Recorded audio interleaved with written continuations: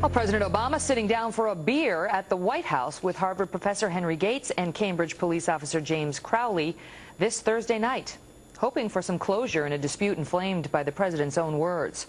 President Obama initially accusing the Cambridge cops of acting stupidly while investigating a break-in at the professor's home. That ignited a media firestorm, resulting in the president having to come out and try to dial that back, but not apologizing.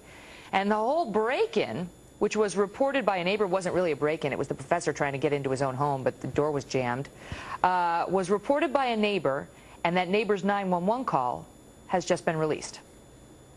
I don't know what's happening. I just had an older woman standing here, and she had noticed two gentlemen trying to get in a house. I was just calling because she was a concerned neighbor. Well, Professor Gates was arrested for disorderly conduct, not for breaking and entering. Gates accuses the officer, Sergeant Crowley, of racial profiling, and now one member of Congress is demanding that President Obama apologize for the shots he took at the Cambridge police. Congressman Thaddeus McCotter is a Republican from Michigan. He is my guest now. Good morning, sir. Good morning. All right, so now, you know, we kind of thought this was just about over. Heard the 911 call. The woman didn't mention anything about race. That suggests that the cop wasn't really trying to racially profile anybody when he showed up. They're going to have a beer on Thursday. Everyone seems to be dialing it back. Why is that not enough for you? Well, I don't think it's enough for the American people. The presidential precedent that was set is very dangerous. What you had is a situation where the president had a friend involved in a local police incident.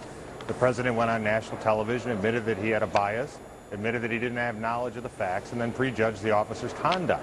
This is the principle that we have to make sure is forward, is that that is not acceptable behavior by a president of the United States towards a private citizen. And if it is allowed to stand, if everything is papered over with a nice photo op, that principle will be set in place, and then the question becomes, who is going to be next? Now, Sergeant Crowley is game for the beer at the White House, and we expect him to be there on Thursday night. Your point is, even if it's okay with him, if he's willing to say, all right, let bygones be bygones, not to mention Professor Gates, that the American people need more. It is the principle that has to be defended, that a president cannot do this to a private citizen. And I think that that is the fundamental goal here, is to make sure that principle is upheld. The president, again, admitted bias, admitted a lack of knowledge of the facts, and prejudged a private citizen in the conduct of his duties. Now, for Officer Crowley's point of view, he has potential legal or professional ramifications to his admission that he would agree with the president that he overreacted or that he acted stupidly. The officer has maintained that he has not. And I think that this is something that he should not be coaxed or coerced into changing that unless it is of his own volition.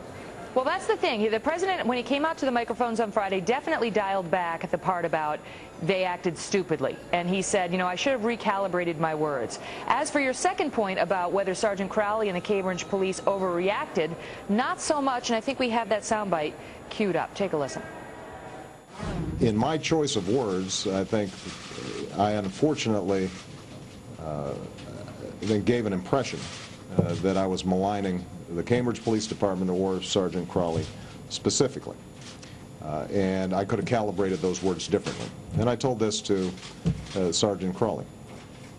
I continue to believe, based on what I have heard, that there was an overreaction in pulling Professor Gates out of his home. What specifically is your objection to that piece of the president's message? The substance of his remarks remain the same. He prejudged the officer's conduct, and he reiterated it. This is an officer that was trained in diversity. This is one who trains other members of the department about how to handle incidents like this. And to have it on his record that he overreacted, let alone acted stupidly, is to impugn his professional conduct. And to have it prejudged by a president of the United States, who again admitted bias in the instance, and who said he didn't have a knowledge of the facts, is not a precedent we should allow to stand. So now you are actually introducing a resolution in the House demanding that the president apologize? We're calling upon the president to apologize for prejudging the officer and to retract his statement. I think that this is honest advice to the president, because many of us were shocked that he went forward after the first two lines of I have a bias and I don't know all the facts. We thought it would end with, therefore it is not appropriate for me to comment on this time.